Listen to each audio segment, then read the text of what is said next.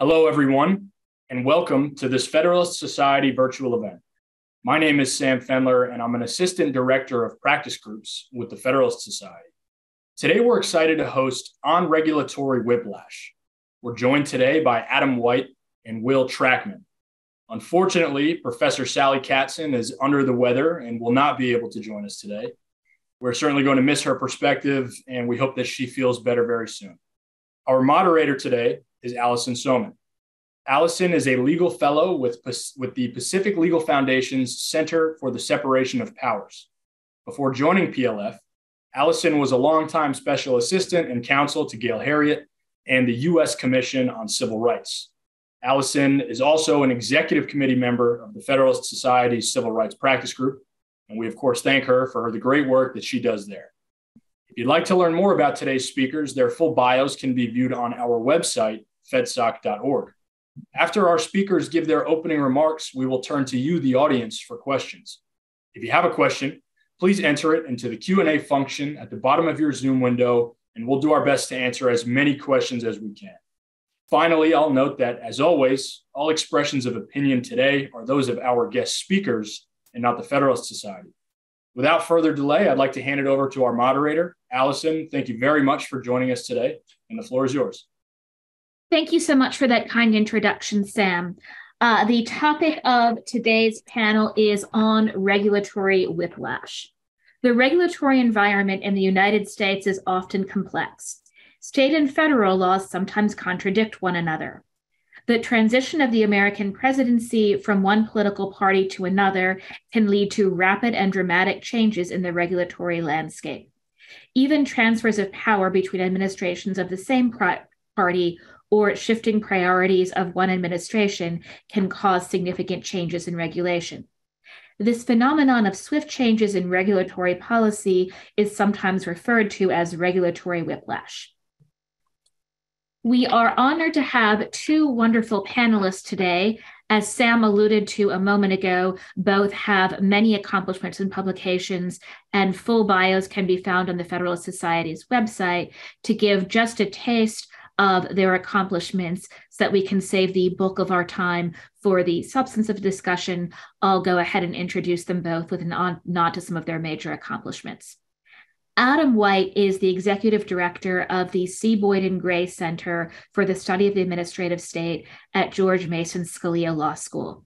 He is also a resident scholar at the American Enterprise Institute, where he focuses on American constitutionalism, the Supreme Court, and the administrative state. Will Trackman is general counsel for the Mountain States Legal Foundation. Before coming to his current role, Will was appointed to serve in the Department of Education as Deputy Assistant Secretary in the Office for Civil Rights.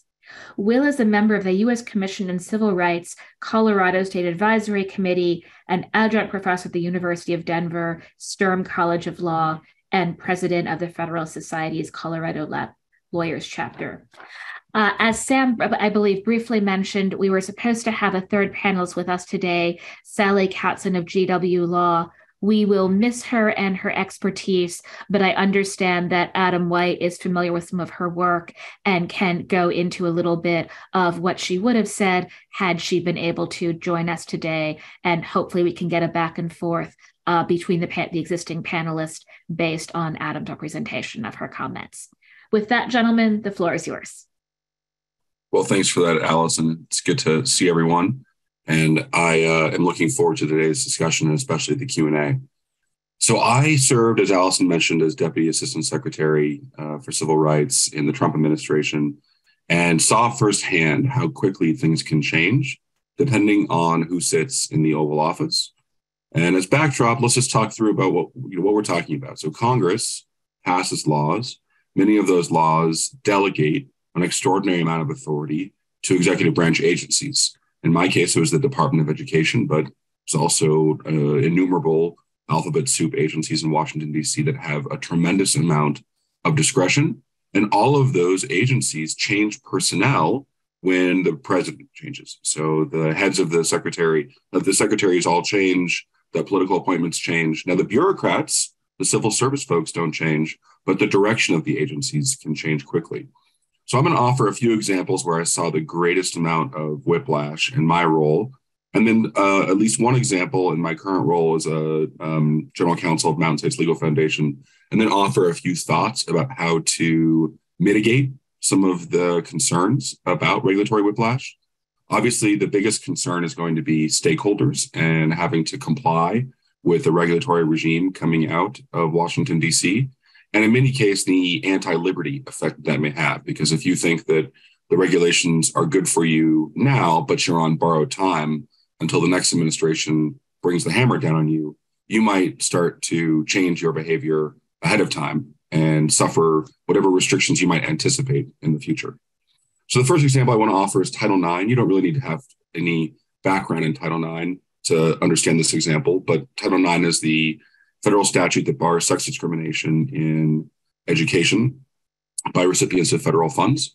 And in the late 90s, the Supreme Court announced a decision that sexual harassment was covered by Title IX.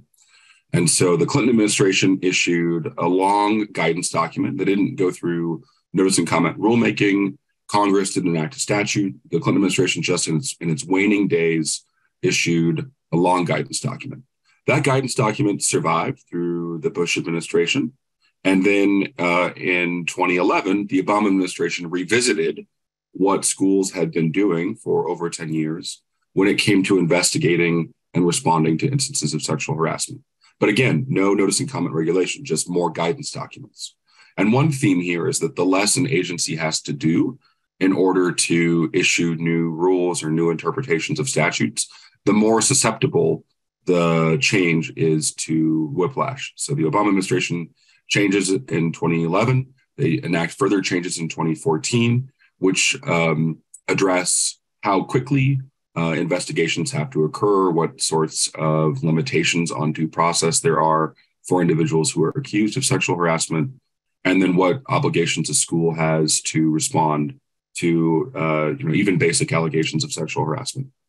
Now, the Trump administration arrives in 2017, withdraws the 2011 and the 2014 letters, but doesn't withdraw the 2001 guidance document that had come from the Clinton administration. And while I was there, issued new guidance. And then that guidance was pending until finally a notice and comment regulation could occur, which finally was announced in May of 2020, involving additional due process measures that had to take place and what schools had to do. So this entire time, schools had to pay close attention to what was coming out of the Department of Education, both in terms of regulatory guidance and then also notice and comment regulations, to figure out what bundle of duties they had anytime there was an instance of alleged sexual harassment. Now, the Biden administration has announced two separate rules that amend what the Trump administration did between 2017 and 2021. Mind you, Congress has not enacted any statute here. So schools who are paying close attention to Title IX because they know that there's an investigation or a loss of federal funds at stake if they don't comply, have to think, okay, well, what's the next thing we have to do? We have to keep understanding and digesting these regulations. There's also the effect of anticipation, which I just alluded to a second ago. If you think that you're going to have to set up a system eventually anyway, why not start now? Why build a system that's going to be antiquated if you are only going to have to change? So the effect can be that schools end up pre-complying with onerous regulations that may have an anti-liberty effect in the long run. The second example I witnessed firsthand is in the race context. So the Department of Education also enforces Title VI through the Office for Civil Rights. And in the context of affirmative action specifically, the Bush administration issued guidance that was somewhat milquetoast, saying diversity can be a good thing. You should consider race-neutral alternatives ahead of time, but there is no bar on considering race when it comes to diverse college admissions. The Obama administration swiftly withdrew that guidance when it arrived and instead issued aggressive guidance documents, again, no notice and comment, encouraging schools to take race into account more and more, noting that it was not illegal under Title VI. And then when the Fisher cases dropped in 2013 and 2016, used the opportunity to again encourage schools to embark on aggressive race-conscious admissions policies. Now arrives the Trump administration in 2017. Those guidance documents eventually get withdrawn in 2020. And rather than saying that diversity is to be encouraged or discouraged, the Trump administration says just look at Title VI and it'll tell you what, and court cases, and it'll tell you what you can and cannot do.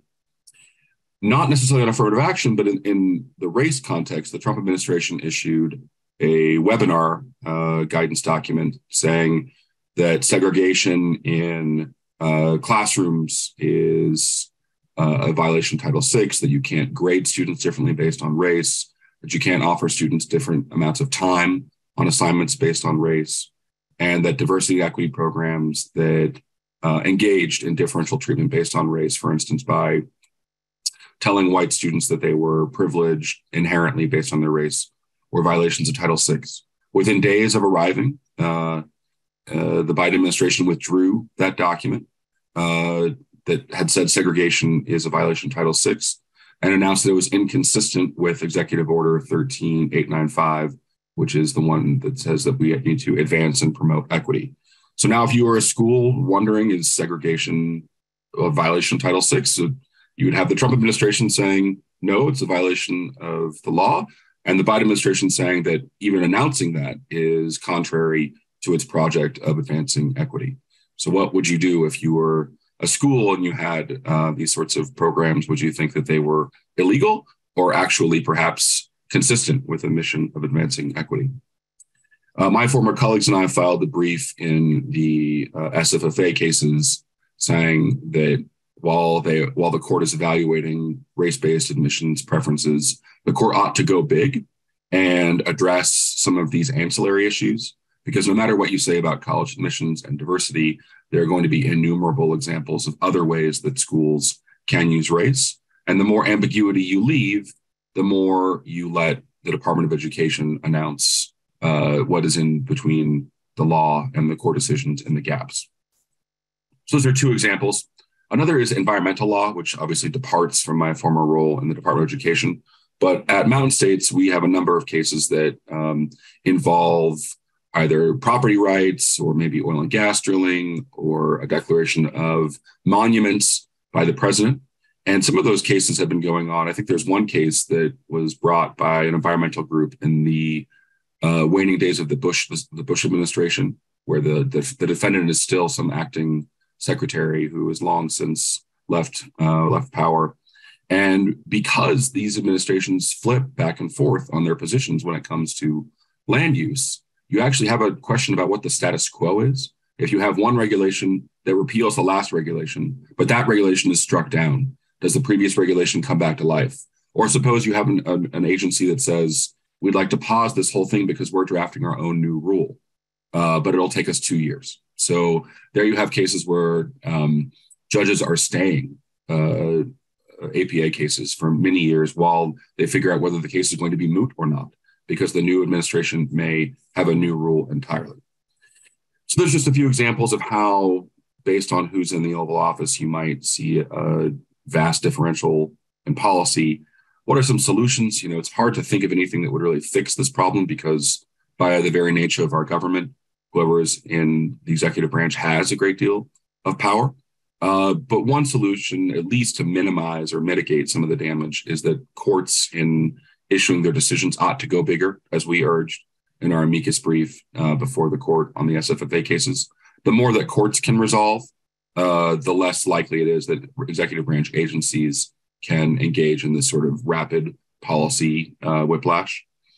When you are filing comments with executive branch agencies about proposed rules, you ought to consider urging them to reach some sort of stable equilibrium, which is what we've done Mountain States has done in a few instances where we've been invited to comment or submitted comments on a proposed regulation saying, look, whatever rule you adopt, it ought to be something that isn't going to immediately get overturned the next time different persons in the executive branch.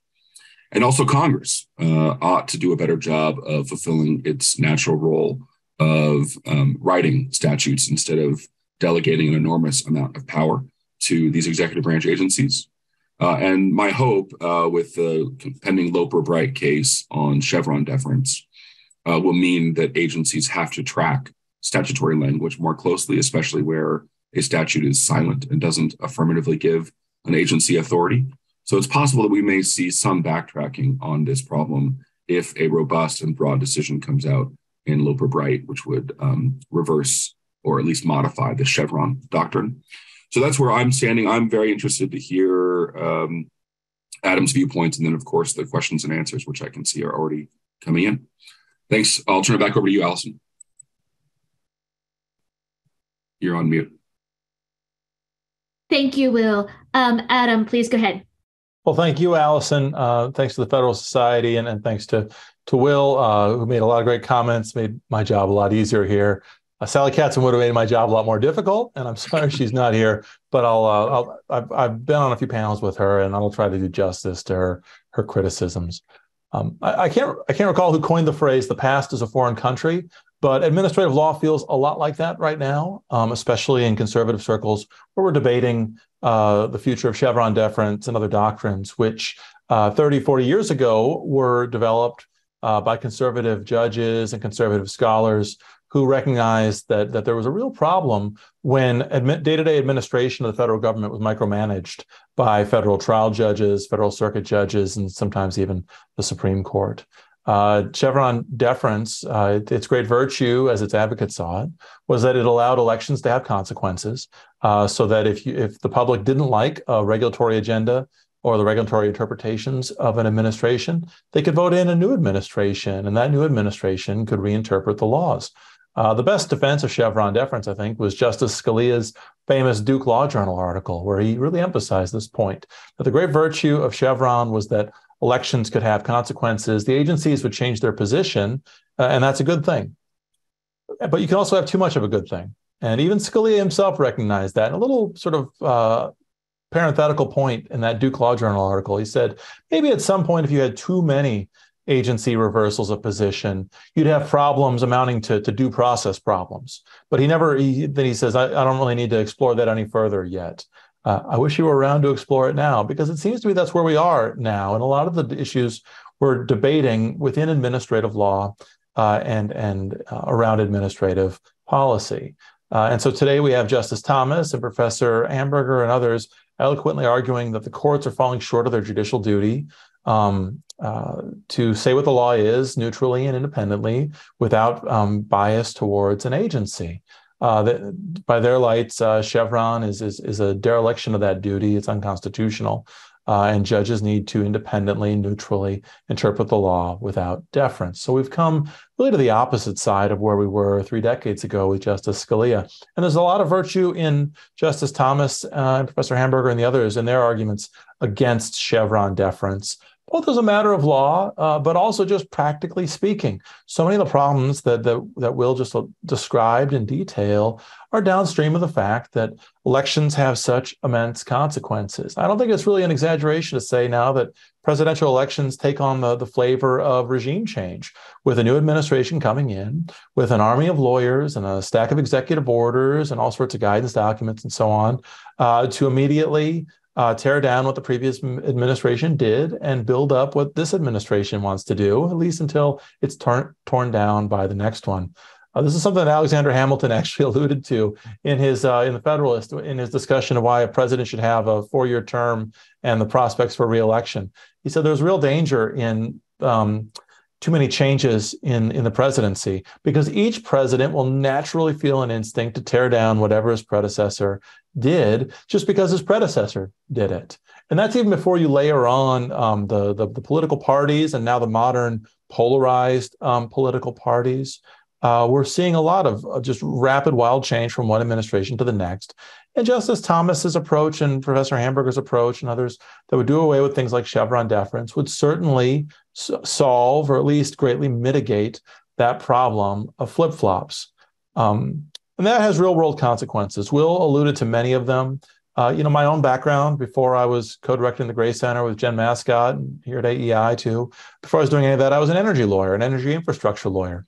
And so a lot of my work had to do with capital-intensive industries and the immense amount of planning that goes into deciding whether to commit immense resources to a long-term project.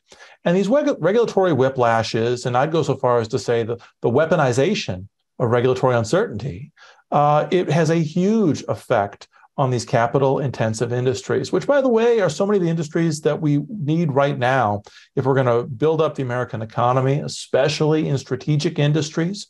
We need some long-term regulatory stability to allow companies to make some planning decisions. Of course, we live in a country where laws can change. That's why we have a Congress. So nothing is ever really written in stone, not even constitutional amendments. But in many respects, the more stability you can have, the better. And especially for, as I mentioned, capital-intensive, long-term planning. Also, by the way, I'd say we're seeing a lot of this around mergers and acquisitions and other strategic decisions by companies. So much of their regulatory calculus right now turns not on what a statute says at a given moment or what a regulation says at a given moment, but what an agency leader is saying at the moment, or to the point of today's discussion, what future agency leaders might say. If your goal is to deter energy infrastructure development, you don't need new regulations. You just need to ratchet up regulatory uncertainty. And if your goal is to deter mergers and acquisitions or other major strategic moves by companies, you don't need a regulation for that. It's nice, but at least what you need is enough regulatory uncertainty to create enough doubt in the mind of the companies that they won't want to go through with placing big bets on a new strategic direction. I'm kind of neutral on mergers and acquisitions. Sometimes they're great, sometimes they're not so great. That's what we have markets to decide. But what I don't like is companies having to study American politics and monitor the speeches of regulatory officials, the way that political risk analysts have to monitor speeches in third world countries with unsteady government. We're supposed to have a rule of law here for a reason. So the question is, what does the rule of law actually mean, and how do we achieve it, at least in the context of administrative law? For all of the debates that we're having around Chevron, the end of Chevron, the non-delegation doctrine, and those are all incredibly important, I think it's important to take a step back and watch what the Roberts Court is doing more broadly, because in a number of doctrines and in ways that cut across the familiar ideological lines, you see the Roberts Court slowing the pace of change in agency lawmaking. The major questions doctrine helps to achieve that and so on. But think about, on major questions doctrine, in the King v. Burwell case, the Obamacare insurance subsidies case, the court with Chief Justice Roberts, with the Democratic appointed justices and Justice Kennedy, they're the ones who invoked the major questions doctrine to not give deference to the IRS or HHS's interpretations of the law. Rather, they're going to interpret it de novo. Of course, then they go on to agree with the agency, but they said, we're not going to give any deference. And the reason why they didn't give any deference is very clear from Chief Justice Roberts' questions at oral argument. He said that this question about the insurance subsidies in the Obamacare framework is so pivotal for that framework that it can't be the kind of thing that can be just left to every new administration to totally reverse course on. It would be counterproductive, self-defeating, and chaotic. So the Roberts Court in King v. Burwell says we're not going to give Chevron deference here because we need more stability. At least that's what, again, Roberts says at oral arguments, and I think it's pretty clearly the premise of that decision. But in cases going well beyond Chevron, you see the court slowing the pace of change. We saw that now in the second DACA case, not the first one that the court deadlocked 4-4 on after Justice Scalia passed, but the more recent one, the California Board of Regents case, where the Supreme Court held that the Trump administration needed to give a more thorough, fulsome defense of its reasoning under the APA. Same thing with the census case, Department of Commerce versus New York, where the Supreme Court held that the Trump administration needed to give a more thorough, and in that case, they said more candid defense of its policy. In those doctrines and others, you see the court slowing the pace of change around administration, sometimes to the benefit of, I guess, what we call Republican or conservative policies, sometimes to the benefit of progressive or Democratic policies. But the thread running through all of it is slowing the pace of change. Now, there isn't sort of a unified narrative in the court about why it's doing this. I think the reasons why Chief Justice Roberts and Justice Kavanaugh, maybe the reasons they're gravitating towards, the reasons they explain, are different from, say, Justice Thomas or Justice Gorsuch's explanations. But there is a running thread through it all. And so even while we focus on specific issues like Chevron, I think it's important to get the full suite of the Roberts Court's slowing the pace of change of administrative policymaking. We might well see the end of Chevron deference in the fall. As Will mentioned, though, the Loper-Bright case might bring an end to it. My guess is that what we'll wind up with is something a lot more like Kaiser versus Wilkie, where we thought maybe Seminole Rock and Auer deference would be done away with. The court ends up staking out a middle ground that decreases the amount of deference, but doesn't eliminate it. That too, by the way, Kaiser versus Wilkie, another case that pretty explicitly is meant to change the pace, to slow the pace of administrative change. I kind of wonder if we'll see something similar around Chevron deference.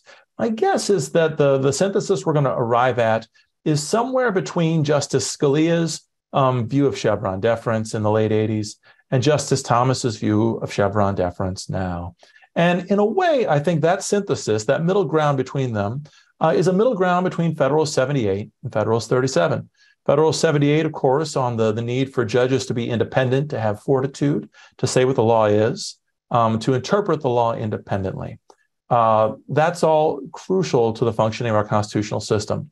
But also crucial is James Madison's insight in Federalist 37 that all laws, no matter how much time and effort and skill is put into drafting them, all laws are going to have some vagueness in them, sometimes a lot and sometimes a little. You need to minimize that amount of vagueness, of course, but you can never totally do away with it. And the question then is, how does the judicial system and the rest of our system grapple with that vagueness? Personally, I think the answer is something close to what Will Bode describes in his law review articles on Madisonian liquidation, which I largely agree with. I'd maybe put it a little differently than Professor Bode. But I think that's where the court is probably headed, much like in Kaiser versus Wilkie. Something that slows the pace of change, but leaves some room for deference for genuinely vague laws. Now, this isn't a panacea, by the way, because while stability in administration is important, Hamilton wrote often of steady administration, which I might circle back to. Stability is important, but so is energy. Energy is crucial to administration. And one of the challenges is that the steadier you make administration, the more risk you have that you're going to drain the energy out of it. Maybe the justice that senses this the most is Justice Kavanaugh. As a DC Circuit judge in a case called American Radio Relay League, an FCC case, he was parsing some administrative law doctrines, the Portland cement rule for all the ad law nerds out there, but to think through how much reasoning an agency has to give in defense of its policies. And Kavanaugh made clear he was uncomfortable with the extent to which doctrines like that lead to slow and judicially micromanaged administration. So we have to keep in mind that, again, regulatory whiplash, unsteady administration is a bad thing, and it needs to be mitigated. But we have to keep in mind that often it's going to come at the cost of energetic execution, and that is a loss as well. Now, the major questions doctrine, most of us think of it in connection with non-delegation, being kind of an echo of the non-delegation doctrine, or some would say like a weak version of the non-delegation doctrine. I suppose it's those things.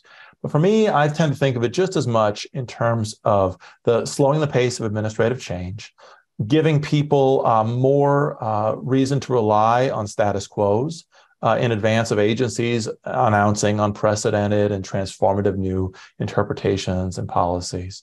The major questions doctrine I see as much as a doctrine of reliance interests as I do a doctrine of non-delegation doctrines.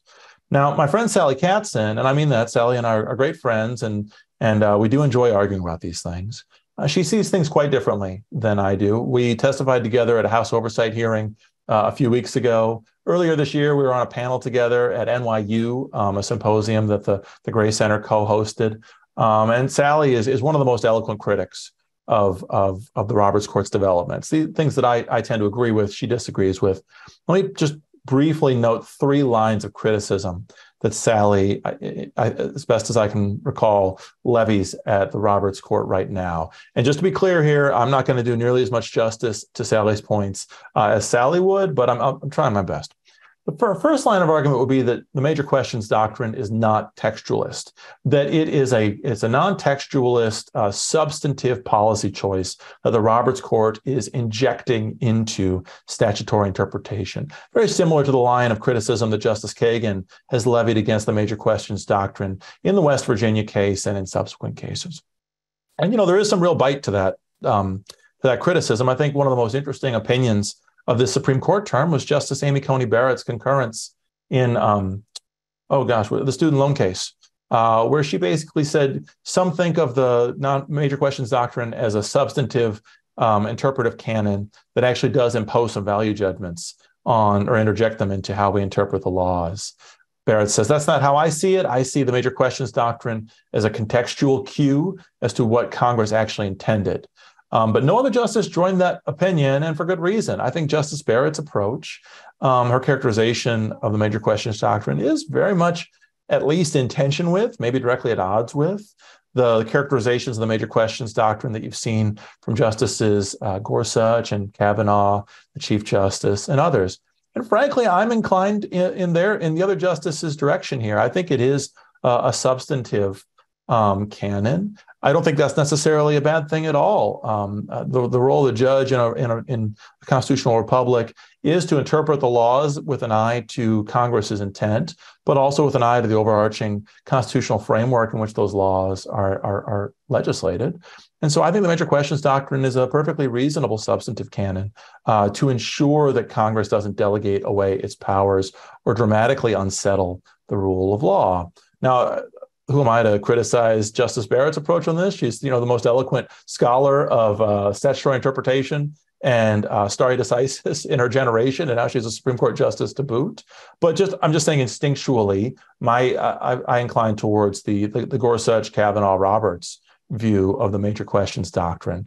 But the point here is that I think Barrett's concurrence confirms that there is some real bite to the argument that the major questions doctrine as currently framed is somehow at odds with conventional textualism. And that's Sally's point. Sally's second point is that the major questions doctrine is indeterminate. You just don't know in any given case whether something is a major question or not. And there's some bite in that argument too. We'll see over time how this plays out, but not every question is a major question, just as every student is not above average, except, I guess with great inflation, but not in Supreme Court litigation. So we're going to find out which questions aren't major, much to the chagrin of the lawyers bringing those cases. But it's true, there isn't a bright line to divide those cases. Now, my response would be, we don't have a bright line in Chevron itself as to whether a law is ambiguous or unambiguous. Justice Kavanaugh, again, makes that point very, very eloquently in a Harvard Law Review article a few years ago, reviewing a book by the late Judge Robert Katzen on statutory interpretation. Chevron itself is pretty indeterminate. Statutory interpretation itself often has a lot of judgment calls. That's why we call them judges, I suppose. But I don't think it's fatal to the major questions doctrine that it lacks a bright line. If that were the case, then Chevron itself would have been struck a fatal blow, and most of statutory interpretation would be under real clouds of uncertainty as well. But Sally's point is a strong one, that the judges are going to have to make the doctrine clearer and more rigorous. Sally's last point, I suppose, that I on the top of my head, is that the major questions doctrine is just political, that it cuts in one ideological direction. And for what it's worth, that too, in a sense, there's some bite in it. To the extent that the major questions doctrine prevents judges from going a certain direction in Chevron step 1 or Chevron step 2, it is going to have sort of a deregulatory effect, especially when it's seen as a substantive canon that demands clear statements out of Congress for the enactment of new regulatory policies rather than a repeal. There is a deregulatory or counter-regulatory balance to that, but not in other cases. I mentioned King v. Burwell. That was a case where the lack of Chevron deference, the use of major questions doctrine, redounds to the benefit of not just the Obama administration, but all subsequent administrations that want to maintain the Obama approach against repeal.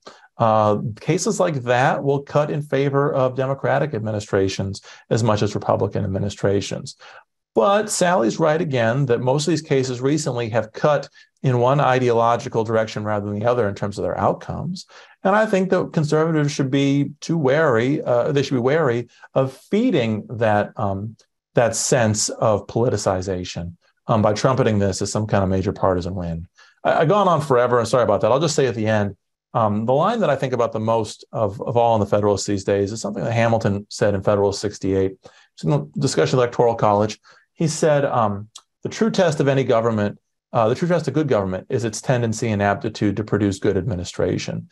He liked that line so much, he quotes himself in Federalist 76 proving that it's not just professors and judges who can quote themselves. But Hamilton, of all that he wrote in the Federalist, it's interesting that he says the true test of a good government is its tendency to produce good administration. And as he makes clear in the other papers around those papers and throughout the Federalist as a whole, for him, administration is good, steady administration. You need both of those things in proper measure. And I think one of the reasons why the Roberts Court is circling back to questions of steadiness is because we're feeling the cost. These are timeless costs that Hamilton and his contemporaries understood and anticipated. And in many ways, the regulatory whiplashes that we're encountering right now are a sign that we're living in a kind of Hamilton's nightmare. So the question is, how do we decrease that instability without totally draining administration of its energy as well? Again, thanks, Will, thanks, Allison, and thanks to the Federalist Society. Thank you, Adam. Will, did you want to respond to any of the points that Adam made? Just three quick points. First, my favorite part of the Amy Coney Barrett opinion that Adam mentioned is her analogy to a mom who gives the babysitter the credit card and says, make sure the kids have fun. And the babysitter takes the kids to Disneyland. And that clearly is a major question that should have been consulted ahead of time. And then two other points, on the framing about whether elections ought to have consequences, part of my worry is that they aren't having consequences, because if I'm a regulated entity and a presidential administration that I like comes into office, I can't take advantage of the reform that occurs during that administration because I have to worry about the next administration, the administration after that. So to the point about major investments, about long-term projects, even if I thought that the election ought to have consequences, I can't count on that in the long term. And the last is that sometimes elections shouldn't have a consequence. I brought up the point about the OCR guidance document saying that grading students differently based on race is a violation of Title VI. And that was repealed within days of the Biden administration coming into office. So in this, because it was contrary to advancing equity, the executive order. So here, that really isn't a question of whether an election ought to have that's a constitutional question and a question about Congress's law. So I think that framing works sometimes, but not all the time. Yeah. That's all. Those are those three quick comments I wanted to make before we proceed to Q&A. Well, actually, Allison, Will's second point is incredibly important. And can I agree with him for a minute on that? Absolutely. And I'm so jealous. She says, Will, this was actually, I promise it was on my notepad right here, but this is exactly right. That the amount of regulatory flip-flops we have, I couldn't have put it better. The elections don't have consequences now. For me, this is more, you see it more on the capital-intensive industry side of things. If you're going to build a pipeline or any kind of energy infrastructure, industry is no longer looking at the laws on the books. They have to predict where things will be 10 years from now, say. They have to skate to where they think the puck is going. And so any single administration's policies mean a lot less than the industry's guess of where the policy equilibrium is years from now. I think a lot of industries look past the Trump administration, Trump EPA policies, knowing that those might be law for a day, but not much longer. And so in a way, you have much less respect for elections and for law. Madison, famously wrote in the Federalist that we need stability in our Constitution, so that you'd have people build up veneration for the law, for the Constitution. Hamilton's writings on administration are an echo of that, but with an eye to legislation and administration. He made clear that he thought what would build up people's confidence in government overall would be good, steady, effective, reliable administration. And I think the low respect that people have for government now, in some ways is an echo of the fact that for all that we argue over policies and presidential elections, again, we treat them like they're life and death and regime change. At the end of the day, all of us know that anything a new administration does on so many issues is just temporary. And as soon as the new election passes, people are already arguing over what the next election will bring. There's total lack of respect for the stability in law, which becomes a lack of respect for and credibility of government overall. That's what Hamilton was getting to with his point about the true test of a good government is its tendency to produce good administration. And so Will's exactly right that we now have no respect for the policies that come out of elections because we're just a couple of years away from the next one. And I think the justices probably sense that as well, especially when you see the justices having to manage a nation full of district judges who are now the most consequential administrative officials in our government. They, as much as any cabinet secretary or random trial judge, can stop a program dead in its tracks, can resurrect the previous administration's program. In some ways, the most energetic administrators in our country are the district judges who sit in judgment of these policies and issue nationwide injunctions.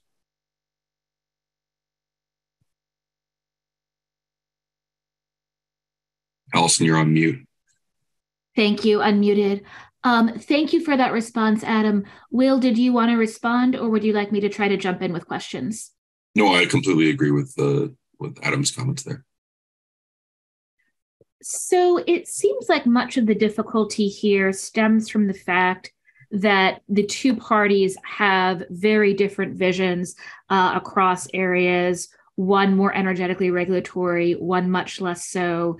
Will and I are both familiar with civil rights and education, have deep backgrounds, and while there's a tiny bit of overlap, each party just has very different visions of what civil rights enforcement should look like. While I see steadiness and stability for the reasons that Adam describes as a virtue, how can one provide that steadiness when appointees just have such wildly different views of how the underlying statutes and constitutional principles should be interpreted? Well, I'll take a stab at that. So I completely agree in the broadest strokes with that asymmetrical viewpoint of the world. So when there is an administration in Washington, D.C. that is pro-regulatory, they regulate. When there is an administration that is anti-regulatory, they can generally go back to even, but that doesn't entrench the playing field. It just means that for those 4 years or 8 years, you're back to even, with the understanding, as Adam's been pointing out, that you have to anticipate, because your projects are going to last a long time, that you're going to have to comply with a different regulatory regime in the future. And that asymmetry really does have an anti-liberty effect, in my opinion. In terms of what you can do, I mean, I offered a few ideas. I'm sure that there are others, but with courts being more aggressively robust about what they say. So just an example of Title VI, I wish that the court would have gone further in the SFA decision and said, and also this would be a problem, and also that would be a problem, so as to give agencies less flexibility in terms of what they might say is still technically legal, because that is going to lead to more and more flip-flopping. And then in terms of Congress, you have to put them to the test and say, look, you're the only one that I can really hold accountable on a more regular basis. And you have to write statutes in such a way, particularly if Loper Bright means that Chevron is modified, that makes sense and that encompass the universe of what the regulations are, so as not to leave enormous gaps for agencies to enhance their own regulatory powers. Yeah, that's all really well put. And I just add, maybe to expand on Will's last point, that there's no way out of this in the long run without an energized Congress. That one of the problems that I think the major questions doctrine has the potential of helping to mitigate is that all of our political energy is channeled into the agencies, because that's where the action is. Why did bank robbers rob banks? That's where the money is. All of the political energy is channeled into the agencies, while Congress is left to more or less sit as ombudsman for the administrative state. And so things like the major questions doctrine, slowing down the pace of change, telling activists, you're not going to get everything you want by just reinterpreting regulations. You got to go back to Congress. Ideally, that will channel political energy back into Congress, and Congress may begin to legislate again. They're not going to legislate things always necessarily that I like. And the things that I do like will probably be watered down. But until we get 21st century settlements of the most prominent and often divisive issues of our time, once we get settlements of those through actual legislation, we're going to continue fighting these out in administrative agencies, which is a real loss.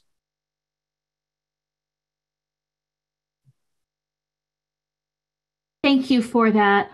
This was actually something that was down my list to ask about. How can Congress be best revitalized so that it starts to take on its proper role and can provide a more vigorous counterweight to the kind of agency overreach and regulatory whiplash that we're seeing? Do you mind if I jump into that one first, Will? I'll just say, my colleagues here at AEI, there's a number of them doing really great work on the revitalization of Congress. Phil Wallach has a new book out, Why Congress? I think. Kevin Kosar, Yuval Levin, John Fortier, and others. It's not going to be easy. I think the first thing we need is Congress, especially the newer members of Congress, to realize that they don't need to take all this for granted. Mike Gallagher had a great piece in the Atlantic Monthly a couple of years ago where he said we actually need to rethink how we structure the chains of command in Congress, how much power is in the committees so far. So the first thing Congress needs is an energized generation that's willing to think differently. And we've seen that in the Senate as well, and that's a good thing.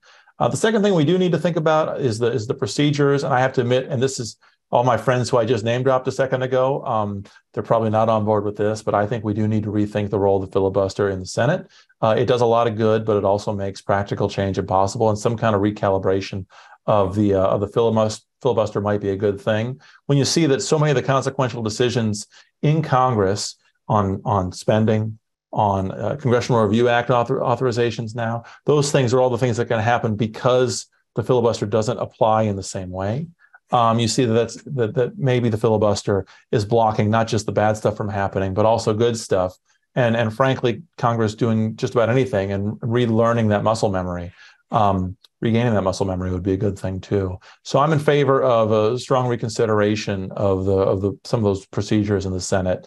Although I say that advisedly because you don't want to wreck the Senate and turn it into another sort of majoritarian body like the House. But I think those are the first two steps. One last thing, I'm struck by the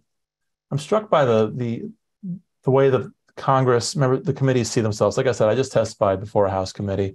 And it's funny, members of Congress seem most comfortable when they're not sort of standing in the well of the House or the Senate facing one another, but when they're seated on these dioceses, like almost like a court sitting in judgment. Because frankly, that's most of what Congress does now, is sit in judgment of things that have happened rather than legislating.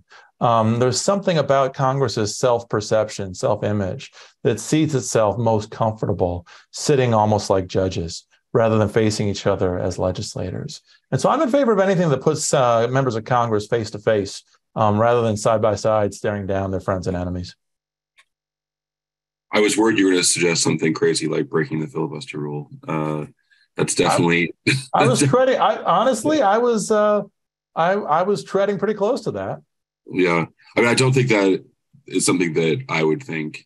I mean, that is a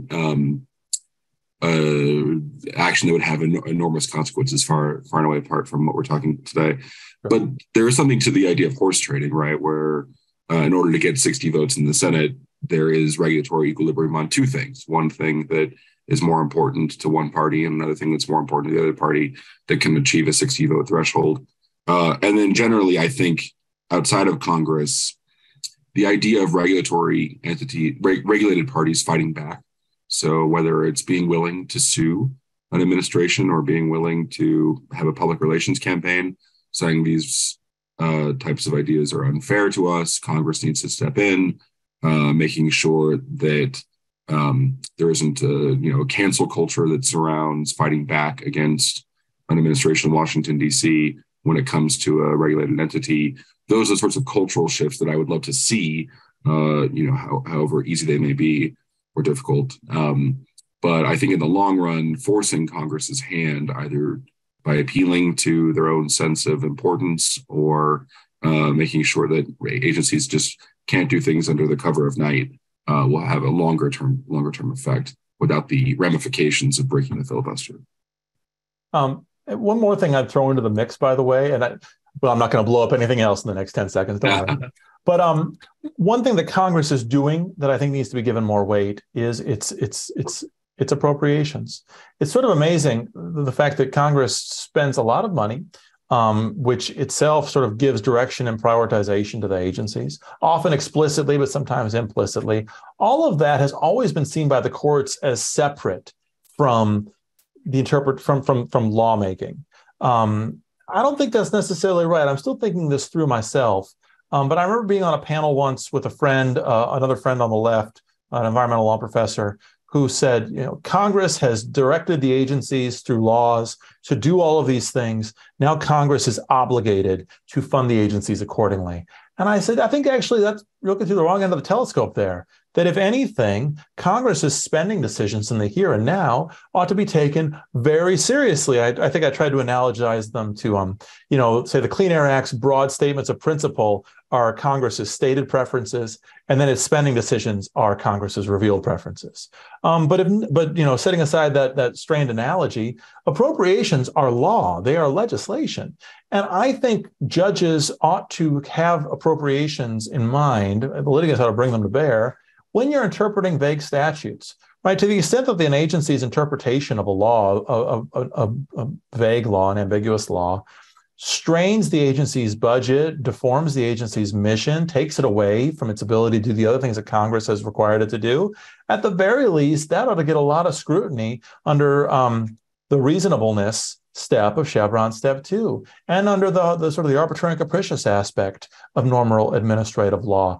Those spending decisions ought to have real substantive weight on courts' interpretive decisions, and on their review of the agency's reasoning. Some of that can be brought to bear simply by people bringing them up in comments before the agency that the agency then has to respond to.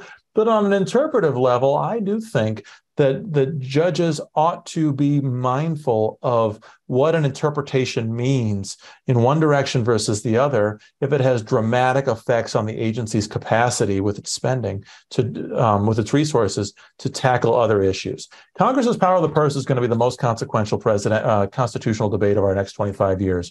We got a flavor of the student loan case. We're going to get more of it in the fall in the CFPB case. But I think that's just the beginning of a quarter century worth of debate of totally under-theorized and non-judicialized constitutional law that's now going to be brought to bear in a very serious way in debates around the administrative state. You've seen some scholars anticipate this. Gillian Metzger of Columbia had a good article. I wouldn't agree with all of it, but a good article on taking appropriations seriously. I think this is actually going to be the central administrative law, administrative state issue of the next 2 decades. And Congress is already doing that we just need to bring more weight to. Because we are getting near the end of our time together, Adam, I appreciated you bringing up the 3 points about the major questions doctrine and its discontents that Sally Katzen has made in her work elsewhere. Again, I'm sorry that she couldn't be with us today. I wondered if you and Will wanted to take a little bit more time to flesh out some areas of agreement and disagreement with her. Well, I think that the court's analysis in the West Virginia v. EPA case was very persuasive about how the major questions doctrine is not new and how it's been applied for decades by courts in less partisan times, and how it's simply a carry forward in order to ensure that if a very broad congressional delegation of power is going to be used for something that could never have been contemplated by that Congress and they would never have actually given that power to the agency, that courts ought to demand some sort of unambiguous reference to that policy. In that case, it was the Clean Power Plan, and that all makes perfect sense because we need to ensure the balance of the separation of powers. So I think that the court's jurisprudence on major questions doctrine has actually been pretty good. I realize there are some ambiguities and no bright line, and that it's been criticized as vibes, but I think that the concurrence in West Virginia versus EPA gives a few other factors to look for, and it's no more ambiguous than Chevron is. Yeah, now that the major questions doctrine has a name, it kind of seems like a new thing. It's like one of those rock bands that was around for 10 years and then they're an overnight success. The roots of the major questions doctrine go back much further than like the last couple of cases. Years ago, when I was practicing with the late C. Boyden Gray, we filed a brief in the net neutrality litigation, and it was all about the major questions doctrine. This would have been 2015. It was like DC Circuit at Chevron step 0, you should apply the major questions doctrine. At Chevron step 1, apply the major questions doctrine. And hey, guess what? At Chevron step 2, apply the major questions doctrine. the roots of this trace back at least back to cases like MCI telecommunications, one of the great Scalia opinions, and its antecedents go back even further, a century or more. And scholars like Judge Stephen Breyer were writing, along those lines in like the early debates around Chevron in the mid 80s. I think the risk, though, is that now that it is a thing, it's going to become very popular, and litigants are going to push the edges of it. And I don't blame them. I mean, I was an actual lawyer for a while, and I practiced a lot of cases raising big issues for my clients. For every client, every question is a major question, and so it's going to be a really interesting series of cases in the years ahead, seeing how litigants decide whether or not to deploy that doctrine. Whether circuit judges, how they decide to deal with it, and how the Supreme Court does. One great case from years ago when Kavanaugh was on the D.C. Circuit, it was called Loving versus IRS, I think. It was a Treasury case. It had to do with whether Treasury could regulate tax preparers. And Kavanaugh actually uses a kind of major questions analysis in this D.C. Circuit opinion. He says, tax preparers might not seem like the most earth-shaking issue of the war in day-to-day American life, but it's an enormously consequential industry where, millions, billions of dollars are at stake. It is in some ways a major question. He didn't use that term, but it was the antecedent of that approach. And so a lot is really going to hang on how far this goes, because if every question is a major question, then it really is going to be self-defeating. And I think one last thing, I really do think, especially conservatives, are going to have to grapple with what to do with truly ambiguous laws. Again, Madison was grappling with this at the start, and we're all grappling with it today. A number of statutes, especially the old regulatory statutes, the public interest standards, those were all written in the most unambiguous terms. And I'm not sure what the way out of this one is, if it's a robust non-delegation doctrine, if it's some kind of major questions doctrine, if it's more rigorous procedural constraints, what it is, I don't know. But we can't do away with ambiguity altogether, and sort of pinning our hopes, as I often do, on judges just interpreting the law the right way. That's asking a lot of judges when the right way is not at all self-evident. You're muted. Thank you. We are very near the end of our hour. I wondered if either of you had any concluding thoughts to share. I probably said too much already, so I'll leave it to Will. Well, I think there's an ongoing question about what this administration is doing and what other administrations may do to undo a lot of the damage going on with regard to regulated entities. There's also, which we haven't even talked about, the idea of suing and settling, which is that agencies can often be sued over policies that were promulgated in the previous administration and then immediately concede the point in order to avoid having to go through notice and comment regulation. We saw that in one of the EPA rules on secret science, where the Biden administration said, "Oh, now that we've lost in the district court, we won't even appeal." And so there are a number of ways that this can go sideways. But in terms of closing, I really do think that it's incumbent upon us in our comments to executive branch agencies to talk about stable equilibriums, in our amicus briefs to the court to urge them, in especially constitutional questions, to clarify areas so that agencies don't fill in the gaps in a way that's unconstitutional, and to not have the cancel culture mentality when an entity wants to push back and sue over a regulation that's enacted by an administration. So thank you so much to you both. I enjoyed this hour and learned a lot of new things. I hope that many of our audience members did as well. On that note, Sam, I'll kick it back to you. Thank you, Allison. Well, on behalf of the Federalist Society, I want to thank our panelists and our moderator for the benefit of their time and expertise today. Adam and Will, thank you so much for a great conversation. Allison, thank you for facilitating. And thank you also to our audience for joining us. We greatly appreciate your participation. Please check out our website, fedsoc.org, or follow us on all major social media platforms at FedSoc to stay up to date with announcements and upcoming webinars. Thank you all once more for tuning in, and we are adjourned.